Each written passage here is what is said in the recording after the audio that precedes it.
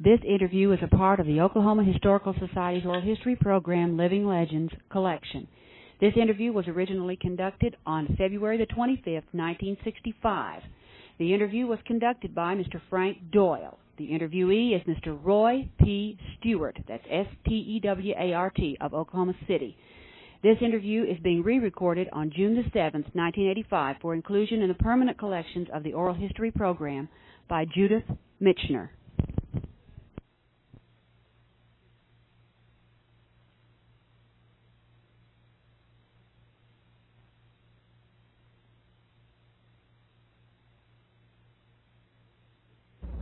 This is the 25th, isn't it? 25th. 25th of February in 1965. The other day, yesterday as a matter of fact, we sat around the smoking room in this new emporium. We have on the Buckshot had a nice discussion with RGM. I guess more people know him by RGM than anything else. He's been around a long time. He sure has, and we wanted to spend this time talking with Roy Stewart. And Roy, naturally, your name is well known, and the products of your name and your efforts and talents in the Oklahoman Times. Let's start by finding out where you came from. I came from Tennessee. I was born in Tennessee, right outside Nashville, a little town called Donaldson, just opposite the Hermitage. My father was a Methodist circuit rider. As a matter of fact, the Little Red Church, which is now on the home grounds of Andrew Jackson's old home, was built by my father. What I can refresh my memory and our memories, since this is going to be a part of Living Legend Library that will go into the library at Oklahoma Christian College. What's a Methodist circuit rider? I suppose there's a long story, but there should be some sort of a summary on that. Well, he is an individual who has more than just one church. Nominally, these are little churches, not any one of which would be able to support a full-time minister, and he would have from 2 to 3. And in those days, he went by horseback or in a buggy from one of these to another. Then after that, he was pastor of a church in Nashville, and it was from Nashville that we came out here in 1910, out in the heart of the Cheyenne or Arapaho country at the town of Weatherford, where he was a pastor. We were there a couple of years and then went out to the Panhandle, living in the town of Guyman. At that time, he was the presiding elder, as they called them in those days. Now they refer to them as district superintendents, which is a rather long and cumbersome title. And he had almost all of what is now northwest Oklahoma, a very large part of the country that would be north of U.S. 66 and west of U.S. 81. He would be away from home sometimes 30 to 60 days at a time, going around holding quarterly meetings and whatnot. He must have been a rather hardy guy, wasn't he? He was. He came from that old Scottish mountain stock in the hills of Tennessee, and he always did have good physical health. But he was 89 at the time that he died. But I can recall an incident when I thought I was big and strong and quite grown up, and I challenged him to a wrestling match, and he piled me so quickly I didn't know what had happened. Well, then you spent quite a few years up in that, that's pretty rough country up through there. That was rough country, and it's very fine country, and a very fine people out there. You have to be just a little bit tougher than the elements to survive that. I have been through there frequently, but naturally haven't spent any appreciable time there. But it's even pretty obvious in these days that not only are the people hardy and hard-working, but their lineage and their ancestry was brought all that about, too. That certainly is true. I think that if there is one sector of Oklahoma that still more or less clearly represents the early days, the old ideas of enterprise and all of that, including that of helping one's neighbor, that it exists in northwest Oklahoma, because life is still not too easy. You have some rather bitter extremes of cold, and you have some extremes of heat. You have recurrent droughts, and it is a place where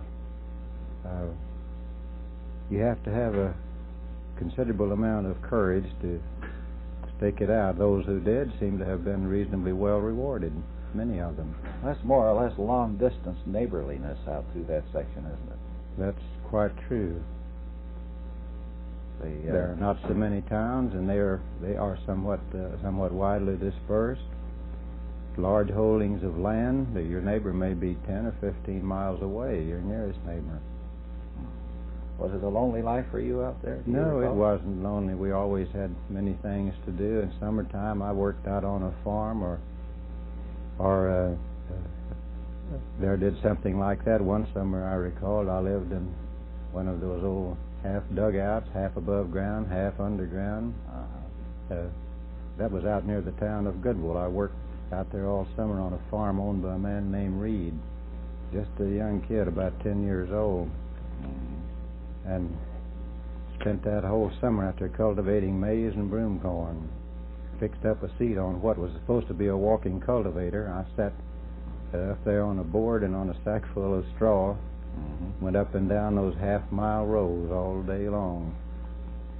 You talked about those dugout type of places to live. Was that primarily to ward off the weather? Yes, and it was due largely to the high cost of lumber and the absence of enough lumber. It was easier to there to more or less go underground for some of it,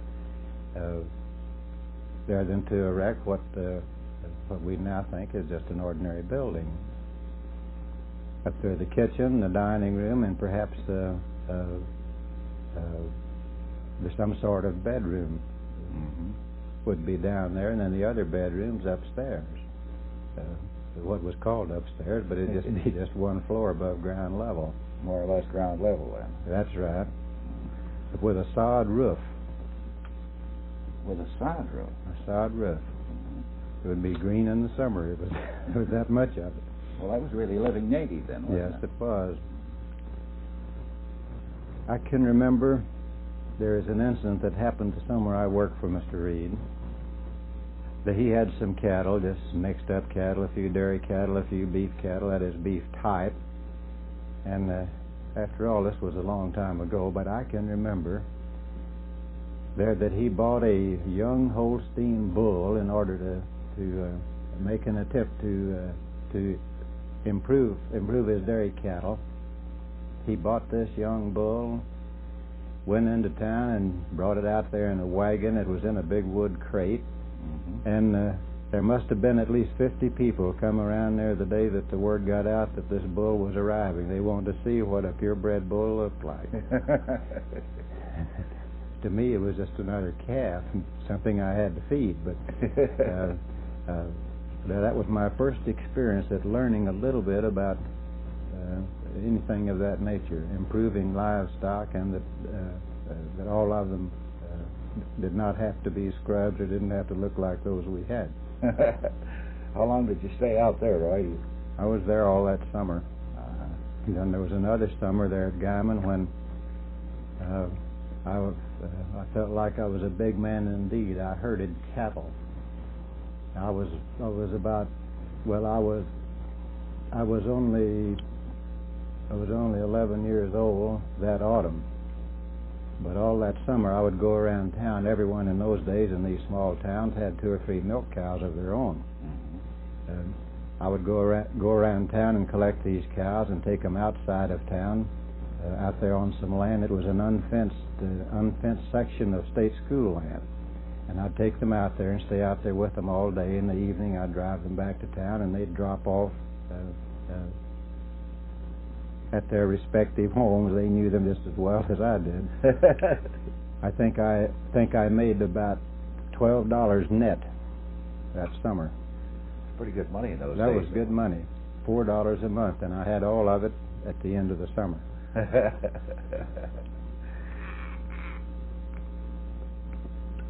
How long did you live out there? We were out at Guyman 3 years, and went from there to Custer City, where he had another pastorate then, and from there to Ardmore, where again he was a presiding elder, and then from there to Walters. In those days they moved Methodist ministers around rather frequently. And we went from there to Weatherford again, which was the second time I'd lived there, and I haven't been home much there since then. And I've been when in did you come to school or Oklahoma away. City? I came to Oklahoma City first in 1934, briefly out at the Oklahoma State Fair. And then I went then from here to Blackwell on a paper. After a short stint at Seminole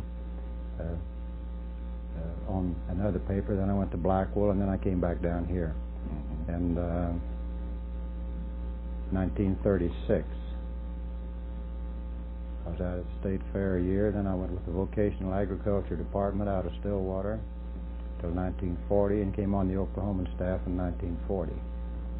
Well, apparently you've always had a penchant for expressing yourself, writing. Yes, all the way through school I did pretty well in English, particularly in the theme writing category and that sort of thing. Like everyone else, I did well in anything I liked, and very poorly in what I didn't like. In other words, you're just as human as anyone. Obviously. What did you start doing here at the Oklahoman Times? When I first came down here, I was the assistant Sunday editor. I worked only on the Sunday feature section. In those days, we had a large size section, the same size as the rest of the paper. And then after that, I was a general assignment reporter, city editor of the Oklahoman, a Washington correspondent, and the last few years I've been an editorial writer and columnist on the paper. Well, you spent quite a bit of time in Washington, didn't you? Yes, several years at one hitch, and several other 1 month to 6 weeks or 2 months duration. I suspect that in any newspaper man's mental repertoire, you've had a lot of experiences, particularly since we're applying most of this conversation to Oklahoma City and its environs. Well, this is true. There, of course, when I lived out in the state, it was always a big treat to come to Oklahoma City. I can remember those early times riding in here on the Rock Island, and they're seeing the big city and going up to the top of the Concord building, which was its only so-called skyscraper then, 12 stories tall, but that was a big treat to ride the elevator to the top of that building. I can imagine. And there to see the big dray wagons with their big teams on the street, that was something we could understand. Mm-hmm. At that time, the Rock Island, wasn't that right down the middle of Main Street? Or Couch, wasn't it? Yes, that's right. They're what we now call Couch Drive. Mm-hmm. The Rock Island station was right in there where the Skirvin Hotel's Sun Suite is now, swimming pool. Mm-hmm. But the station was right in that opening in there. From our experiences in talking with the various people with whom we're making recordings for the library at the college, they must, the people around here must have been a real industrious group and a rather hardy bunch of people. Yes, they were, I'm sure. They came from all sorts of places, from many different sorts of backgrounds. Many of them, I think, or at least a majority of them, came from the southern states. A lot of that was the result of the war, that is the Civil War. And that accounts for the fact that we've always had more or less of a southern atmosphere here. It is a little bit mystifying. There, in a sense, sometimes we say that we belong to the Midwest, sometimes to the Southwest, and that we are very much southern in sympathy. And I think this even confuses the government. We are classed as the South as the west, south, central portion of the United States, I believe the terminology is. You make anything of that? Well, like many bureaucratic statements, it's very difficult to decipher them. Well, you can make it read just any way you want to. You can claim all of them, west, south, and central. But there have been some very interesting individuals around here. It's been my pleasure to know some of them. I roved around the state there for a number of years. I got to know quite a few of the individuals, many of whom unfortunately are now gone, including some around Oklahoma City who were here in the early days or who had a little bit of a hand in its development. I've heard all sorts of stories, many of which that would need a certain amount of verification because, as everyone knows, stories improve in the telling.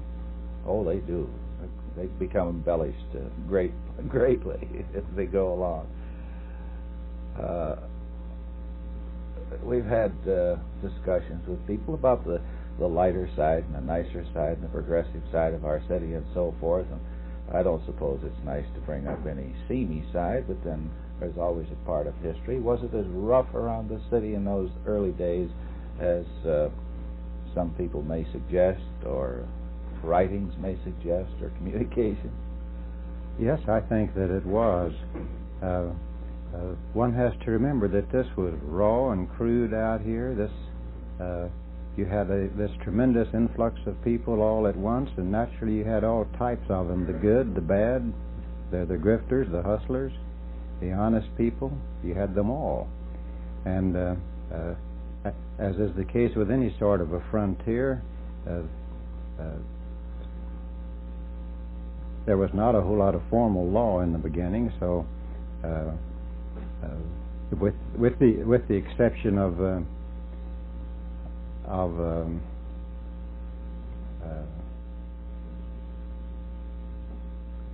fact that they didn't have a whole lot of lynching, they had almost everything else that goes along with any sort of situation like that, more or less of a raw frontier.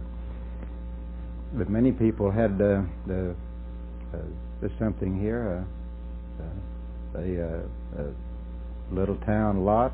There's some good or a water well that they had to defend with their own gun in order to keep it. If someone else could get it away, they did.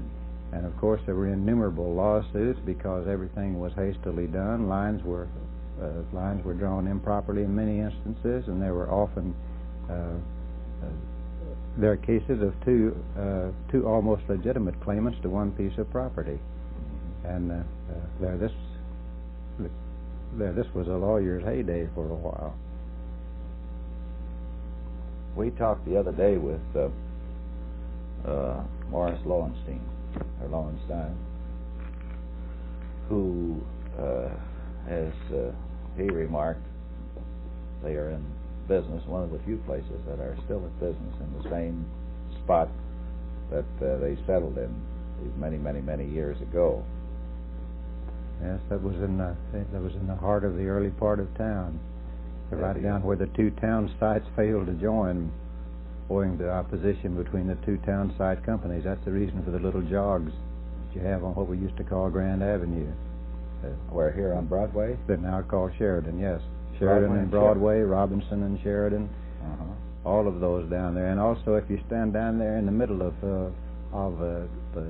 Main Street and look west, you'll see a slight bend down on the western end of Main Street. That too was a part of the argument. But the two rival town site companies, each of whom had a plat. The plats didn't match, and neither one would give up. So that's why we have all of those little elbows in there in the crooked streets. You mean that they were private companies? Private companies that came in here and laid out town sites. And then eventually they were taken over by the metropolitan function. By the city. At that time, the Canadian River was not where it is at the present. Well, it was not exactly where it is now, because it did change its course. In fact, it used to do that with a certain amount of regularity. They have had some enormous floods that got all over the south end of town, up to as far as our present Main Street. and they're particularly out around where the old streetcar barns used to be out on Exchange Avenue.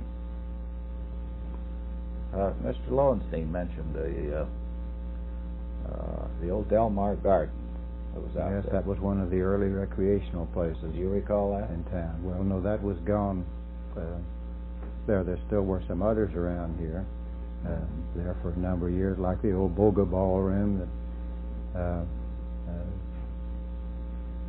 That was over here on 5th Street, and that was the first home of Mistletoe Express. What had been the old ballroom. There was a discussion about what used to be out at Belle Isle. Now that was at the end of it's still Classen Boulevard. That was the end of the Classen streetcar line. Also, you could ride out there on a car. They had that was a very nice place. You could rent a little wood boat and go around on the little lake, strumming a ukulele, singing to your lady. That was a natural body of water then. Yes, It was a man-made lake that was created by this little creek out there, Deep Fork Creek. Mm-hmm. I mean, that was the source of the water for it. And then It later bigger? on, it was taken over by OG&E, and all the entertainment features were knocked down. For years, they still retained the pavilion out there. They used to have company employee picnics there, and they let other organizations in town use it. Uh-huh. Wasn't that lake a little bigger than it is now? I think it was, yes. Mm-hmm. Encroaching civilization, filling up lots, building houses, all that. Yeah. Up there, narrowing down the watershed and whatever. Uh-huh. The downtown area must have been interesting in its evolvement from muddy lanes and everything. As you say, the Coal Court building was the largest and one of the first buildings, right? That's right. The Huckins Hotel was there. The Skirvin, there was built just a few years after the Huckins. There have been a lot of interesting things about the Huckins Hotel. There was one point in Oklahoma's history where it was the state capital for 30 days after the removal to Oklahoma City from Guthrie. Wasn't that following the removal of the seal or the bringing right. of the seal from Guthrie into Oklahoma City? Oklahoma City. By the first governor, wasn't it? No, it was not the first governor. I can't recall his name now. I've read the history, but it's sketchy in my mind. Matter of fact, it was I got it out of the book that Irvin Hurst wrote about the state. It's an interesting book. The 46th State, name of the book. Mm-hmm. There was a flag that was used over the Huckins Hotel during that interim period, where it was when it actually was the seat of government of Oklahoma, that did not have that many stars in it. It happened only to have 45 stars. It was a large flag owned by a couple who were then living in the hotel. And in 1952, I happened to run into their daughter up in Maryland, and she had this old flag with its one star short that had flown over the hotel. She gave it to me, and I brought it back down here, and it's now at the State Historical Society. Governor Haskell. Haskell, right. I would remember the name eventually. There's still a controversy about whether the seal was stolen or whether it was legitimate. Well, actually, it was not stolen. It was brought down here just more or less as a stunt by W.B. Anthony, Big Bill Anthony. And there's a little bit of a sidelight on that. We had an excellent editorial writer around here for many years named Luther Harrison, quite an interesting individual. Luther happened to be down at the Huckins Hotel one evening, just there around the lobby, because he could pick up all sorts of political things there. That certainly was the hotbed of political discussion. Then Mr. Anthony came by and said, "Why don't you go with me for a little ride?" So Luther had nothing else to do, and he went with him. That happened to be the ride up to Guthrie, where Anthony got the seal and brought it back down here. A real wonderful eyewitness account. Huh? Yes. It was not stolen in the sense that that they've said all of this time. So the Secretary of State handed it to Anthony. He brought it down here. But of course there was a lot of dissension right at that time over the fact that the capital was removed. And also there's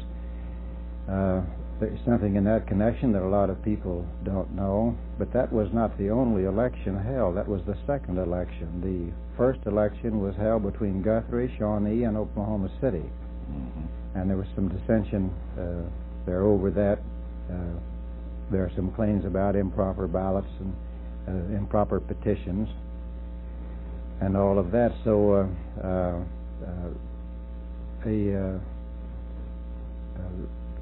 this other election was held, and there because the city of Shawnee had come out third in the previous one, this involved only Oklahoma City and Guthrie, and the people voted to move it to Oklahoma City.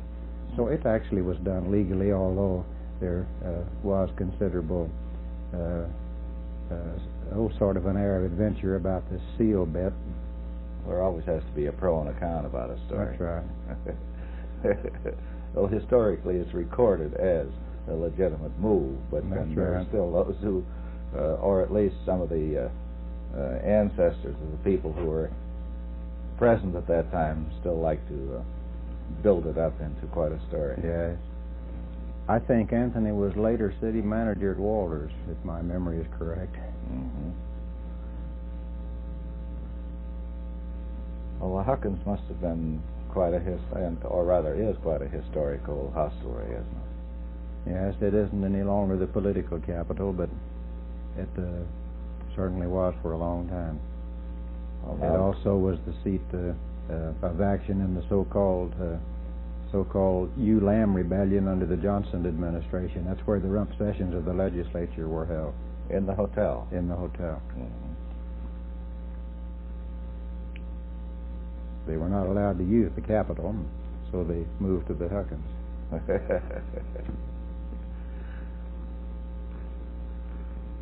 Well, as you say, born and bred of almost necessity, and being practically an instant city as a result of the run and growing almost like Topsy. Many things happened that were not planned, and probably some are still happening that are not planned. That's true. Sometimes they call it the folly of youth. But this state did foster some colorful characters, and they were perhaps more colorful by the dissertations about them if you were living outside the state. Yes.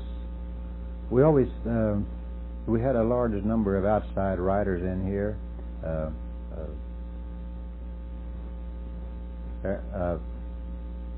At the time of the run and subsequent to that, and I'm afraid they let their imaginations run a little wild with them sometimes, but then it was exciting, it was interesting.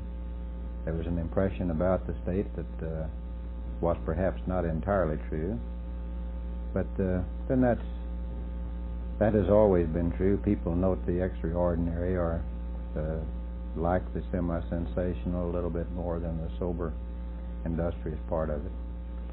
It always seemed, not being a native of Oklahoma and being a fair student of history, and particularly current history as it happened at the time in the news business and so forth, that the political atmosphere in Oklahoma was never static. No, just like the thing that we use every year at the gridiron, just breathe this bit of aroma. Something always happens in Oklahoma. It always does. There have been some very interesting things happen, but the situation is never static. That's for sure. I suspect that you were closely involved in one way or another in some of those events. Can you recall any that are of particular interest that caused a great deal of excitement, one way or another? I'm afraid I can't make any sort of claim to anything like that. I have been an observer of a lot of it. Well, that's more or less what I meant. It's a little difficult to try to just snatch something out of the air that I hit you rather cold with it. Well, there as, despite all of the uproar and so forth that have accompanied the various steps of progress, do you think that we have done it on a fairly good footing, some of the progress that we have made, aligning it strictly to the city? In other words, our planning. Well, of course, you can always use hindsight and say that something should have been done a different way, and there have been some obvious mistakes that we can see now that things should have been done a little bit differently. But on the other hand, there were so many things there that were done with an admirable foresight. I refer particularly to the city's park system. At the time that land was acquired and everything, that was all planned. They called the man who did it more or less a visionary and a fool, but he managed to talk the city into getting this land for all the parks, that is, all of the major parks, and they're also for the Beltline Road around the city that we know now as Grand Avenue, and all of this very large amount of right-of-way for this encircling belt, and therefore all of the basic park lands, Lincoln Park's land out there, Trosper, and all of the other older parks, both that were on the edge of the city once and those that are that are inside the city now. All of that cost slightly more than $100,000, and you could go out there now and sell off 80 acres or less, actually, of that amount off Lincoln Park for more than the whole system cost. That was a large amount of foresight. His name was Clark. I don't remember his first name. But he had to argue with everyone for a long time. There were other things like there, for instance, the actions that were done by the organization that was to argue with everyone for a long time. There were other things like there, for instance, the actions that were done by the organization that was the predecessor of the Chamber of Commerce in locating the original packing plant here. There again was some admirable foresight. There had been an attempt to locate a packing plant down at Chickasha because it was directly on a north-south railroad, and there, for some reason, some of the people down there did not want to do anything toward there's some land, getting the land and giving it to some packing plant as an inducement to come in. But that was done here, and as a result, we had two major plants for many years. We now have one of the nation's largest and most modern plants as a survivor of that, and then some half a dozen very good other plants, and an excellent livestock market. That was the reason for it, not just the acquisition of the packing plant itself, although it had a large number of employees, but to make this a much better livestock market. And it is right today. This is the largest feeder stocker market in the United States for that type of cattle, and it's a very, very good market for all types of slaughter cattle. And it is a very large asset to the city. But that was an example of a little bit of foresight, because Oklahoma City it was not located too well for north-south, east-west railroad traffic. Who was this man Clark? I don't know. What position did he hold? I have just heard his name, and I've heard that incident about how he argued for this idea and managed to put it across. Mr. Gaylord could tell you. He remembers it. There seem to be quite a few of those, as you say, foresighted people back in those days. Despite all opposition, they had their vision was rather clear. Now, I recall when I first came to Oklahoma City, which is really of no consequence except this observation, I was trying to figure out what this Grand Boulevard was one day and what it was going to do. As a matter of fact, I drove it just to find out where does this thing go, because every once in a while you cross it, you'd run into Grand Boulevard again. And in great measure, it still is an unimproved roadway. Yes, but it has been improved in a number of places, as you know, and this the section over on the west side of town is to be used for as a matter of fact, it has already been programmed, therefore a west bypass, the limited access road. So it fits into the present plans. Yes, that's right. That was looking ahead to some actions that would be taken by the U.S. Bureau of Public Roads 50 years later when they insist on a belt line around towns. But he had the idea then. It was a fantastic idea because, and until you get the story or the some indication as to what that particular individual had in mind, you still get. It's rather difficult to figure out, particularly to a stranger. There's another thing that this suggests to me in relation there to roads, how Oklahoma City got to be on US 66, which has always been called the Main Street of America, running from Chicago to Los Angeles.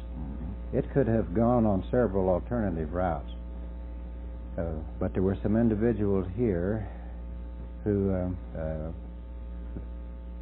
they were quite anxious that the road come through Oklahoma City.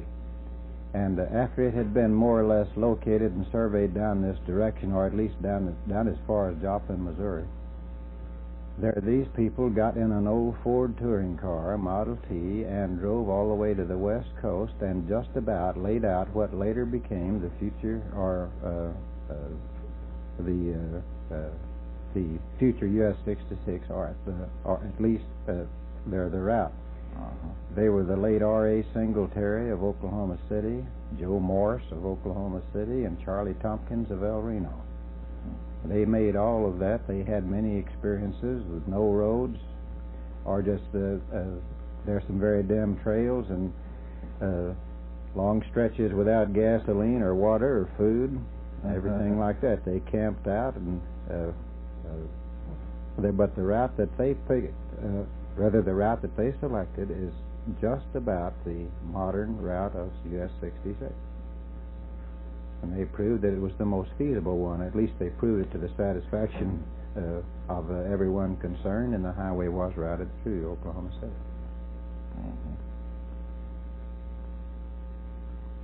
We've had a number of pluses like that, haven't we? And you can't always call it luck. No, it isn't always luck. Not by any means.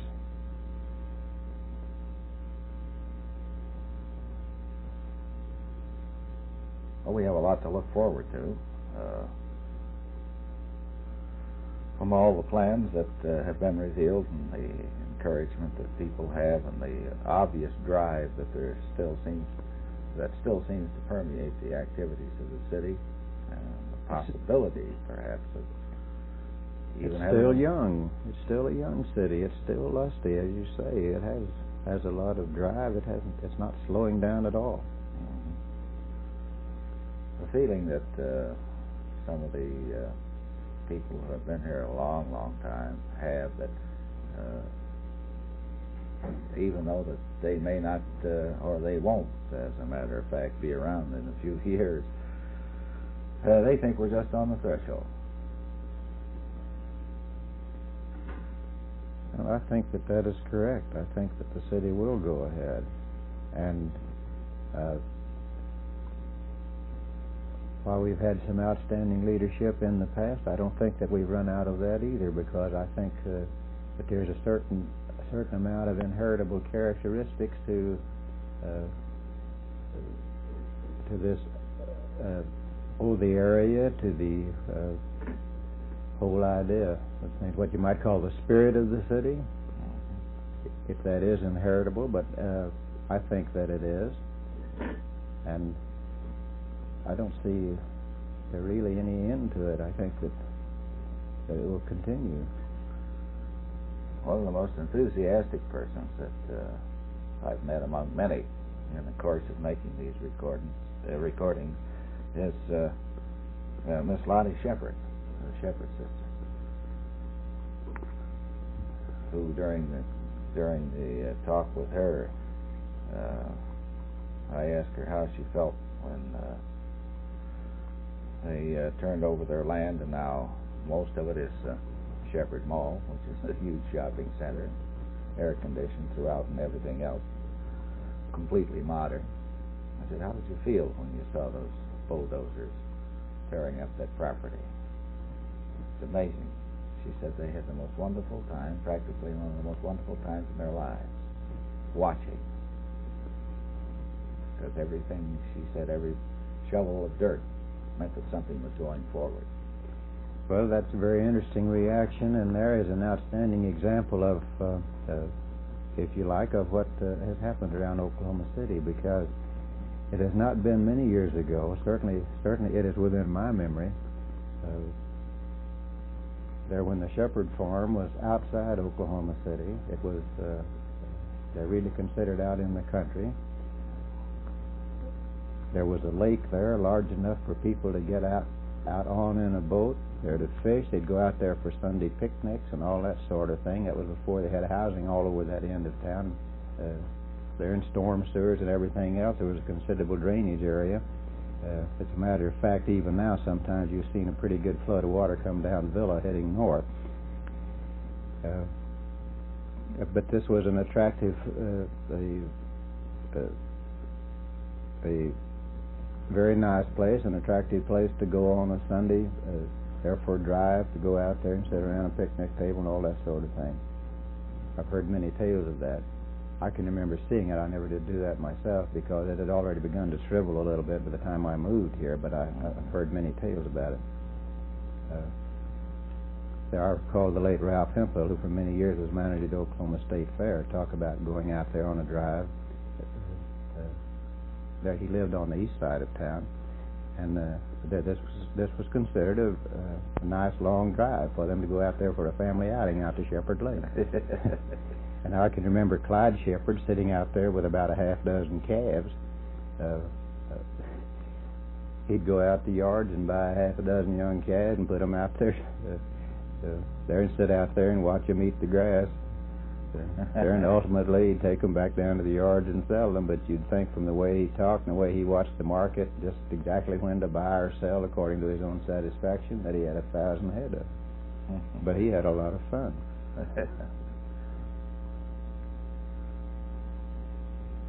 The State Fair has had quite a history and has made quite a contribution to the Oklahoma City as well as to the state. It certainly has. It's actually a little older than the state because they had the first fair in September 1907 and Oklahoma became a state in November 1907. It was organized by a number of people around here, including Ed and Henry Overholser, Oscar Dietz, who was in the wholesale grocery business here, lived and died a bachelor. Floyd Lamb, who was a son-in-law of W.J. Petty, the man who put in the first hardware store in Oklahoma City. And C.G. Jones, who was really a terrific promoter of various activities around here, and a number of other people. But they organized the Oklahoma State Fair Association as a non-profit organization, and managed to get hold of 160 acres of land on the east side of town. C.G. Jones went up to St. Louis and fast-talked the Frisco into building a little railroad out there, a spur line, so that they can move in livestock and other things, because almost everything in those days they're moved by rail. That was before we had decent roads and a large-scale trucking industry. And it started out and has been going ever since. And today, as you know, we have one of the largest and best state fair plants in the nation. It has been moved, it's been rebuilt. It is owned by Oklahoma City. There's somewhat of a misnomer in that title because it does not get any money from the state. But it is still a going concern, larger attendance and everything else every year. An interesting sidelight in a discussion with Mr. L.A. Mecklenburg before he got into the business that he built into such a fine firm. He said that he used to sell advertising on the fences out at the State Fair, which must have been an exciting time for him. Although practically everything in which he was engaged must have been exciting, because he's that type of man. He has enjoyed a very rich life, very full life. When did the State Fair move to its present location, right? It was after War II, I believe 48. Mm-hmm. I may be a little bit off one way or another there. But it was after the war, and it came about as a combination deal. They needed more space there for schools on the east side, and the section of land that it moved to was state school land, so this was a deal whereby the Oklahoma City Board of Education traded they got possession of that section of school land, and then they traded it to the city of Oklahoma City for the old site and the old buildings out at the old grounds, and used some of the structures and built a modern high school out there, Douglas High School, that was built there. Up there, back sometime in the past, the city acquired title to the land at the old grounds. It was known then. It was included in the city park system. It was a part of the city park system. Well, apparently they made a good deal, because they got a fine piece of ground, and still they can expand out there. Can expand and add more activities out there and make it quite a center. As you know, there are other things out there now: the Arts Center, the Science and Art Museum, Planetarium, other activities like that give it much more year-round use. But as a matter of fact, many of the buildings that are out there are used rather constantly all year for various types of meetings and this sort of thing. It isn't used only during the annual fair. Which makes it more of a functional activity rather That's than right. just static until such time as there is a fair. And we've talked with people and strangers who come into town, and either during the fair or at off times or for some other event that's taking place at the fair, and they have all, bar none, expressed delight at even just the architecture that was used in the buildings. That's right. You know who was responsible for that? Or was it a grouping? It was more or less of a consensus. There was more than one architect involved in it. Certain architectural firms did certain buildings, and there also was a considerable amount of planning done out there to make it a little more highly functional. And but that has been the rule there since, so that you get more use of different buildings, and that they are adaptable for more things, and so that certain activities can more or less be grouped together.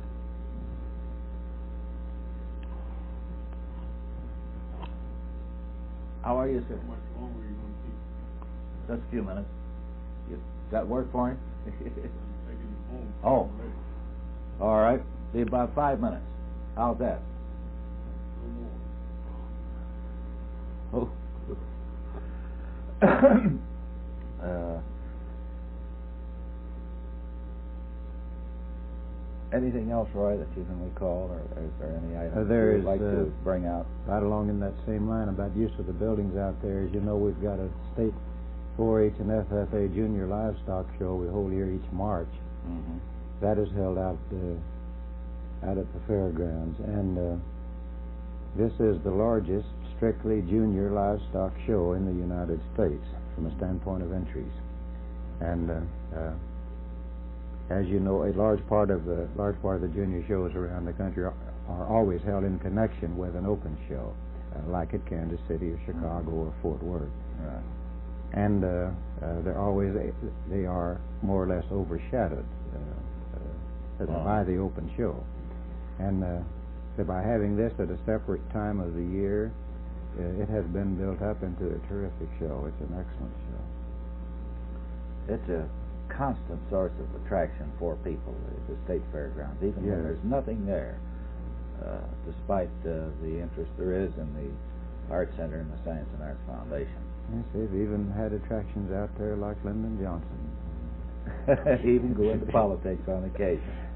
Roy, I think we should touch a little bit before we leave on the Western Heritage Foundation and the Cowboy Hall of Fame that finally, in this year of 1965, is coming into fruition.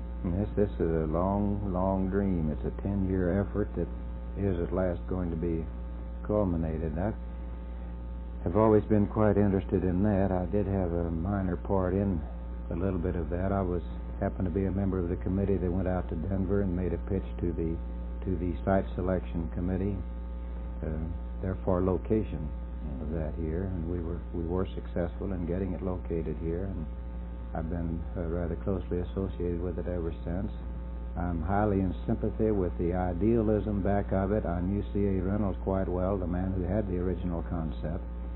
His idea was to honor everyone, or honor at least those individuals who made an outstanding contribution to the development of the American West. And I think it's a splendid idea, because I think no era in our history has as much color and glamour as the era of Western expansion. And it had good, strong people in it. And it was because of those people and those who carried on many aspects of what we like to call the Western American tradition that this whole country was developed. And the name cowboy was put in it because they actually during that time, during the main period of expansion, it was the horse that took man every place, whether he rode him or whether he had him hooked to a buggy or a wagon. But the cowboy himself, there became an international symbol of the American West. And you can go any place in the world and you find that the American cowboy prototype is a very popular person. And you know how long Western movies, Western music, anything Western has held on longer than anything else in our whole system of folklore. So there is a tremendous appeal in it.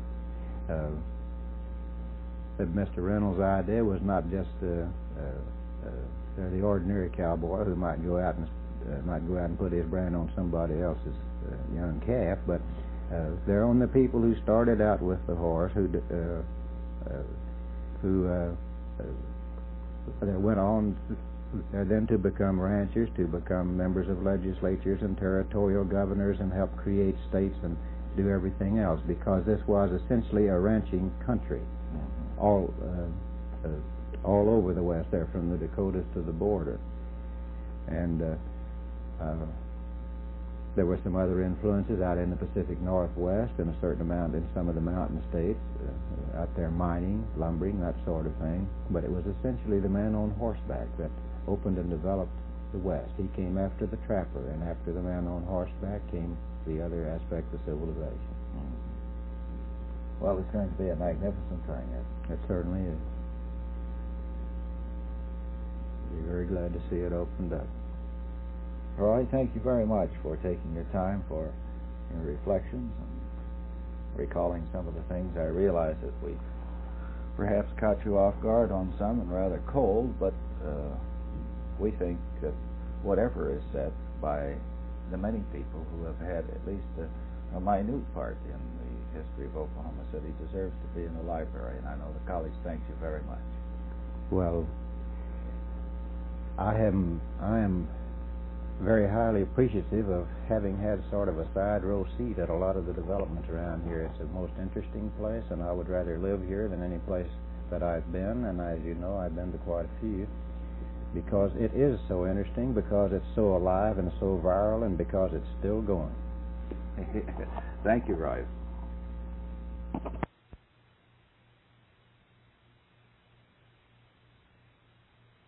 Thank you, Roy.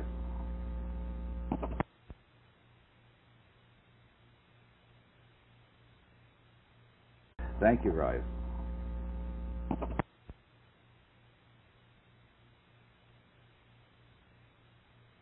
Thank you, Roy.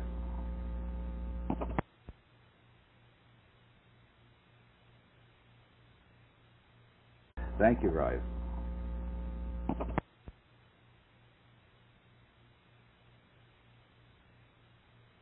Thank you, Roy.